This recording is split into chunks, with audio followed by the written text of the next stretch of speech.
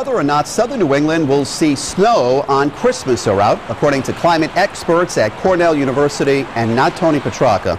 Providence has a 30% chance of having a white Christmas. Topping the list, Pinkham Notch, New Hampshire, with a 95% probability of an inch or more of the white stuff, and the least likeliest to get snow, Atlantic City, New Jersey, with a 9% chance.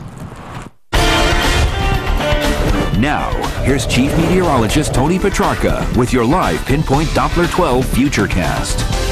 Well, keep in mind, those numbers not based on current weather trends, but rather climatology, just adding up all the Christmases the last 100 years, and you come up with roughly about a 30% chance each Christmas of getting about an inch of snow on the ground. We are tracking showers on live Pinpoint Doppler 12 radar, and perhaps even a few wet snowflakes mixed in.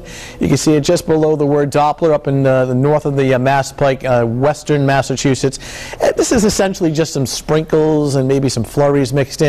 But here's the situation. The air overhead, especially over our area, is very dry. So as this approaches, a lot of it will fizzle up, or it'll just get reduced to just a passing sprinkle and nothing more. But eventually the humidity will come up, and we will get some rain showers later on.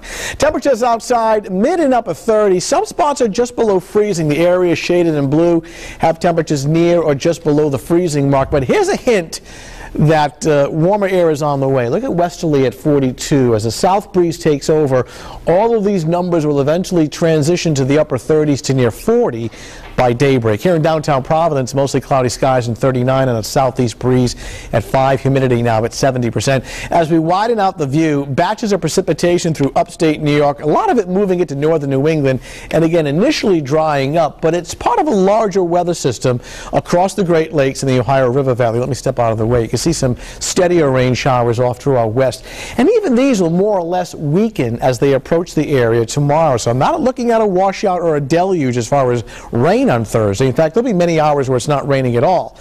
The best chance probably later tomorrow afternoon, tomorrow evening. So even though we have a bit of a chill right now, look how close the milder air is. Temperatures in the 50s, and that's headed our way tomorrow afternoon. We'll top out easily 55, 56 degrees. So for this evening and overnight, we'll just follow the clock right up in here. Some snow and ice in northern New England where there are some winter weather advisories, but for us just scattered showers. 5 o'clock in the morning, perhaps a sprinkle. Here we are, 8 o'clock in the morning, mostly cloudy. If we catch a peak of sun, that's all it would be, a brief peak. The sun would come the clouds would take over once again. As far as any winter weather advisories, it's really from north of the Mass Pike into northern New England. Initially, the precipitation may start as freezing rain and some wet snow. But for the overnight hours, mainly cloudy, and even though it's chilly right now, look at the trend as we get towards daybreak tomorrow, a slow rise in the temperature above freezing. So tomorrow morning, mainly cloudy, only limited sun, if that, 39 to eventually 49. Initially during the morning, just some sprinkles, so not anticipating anything widespread.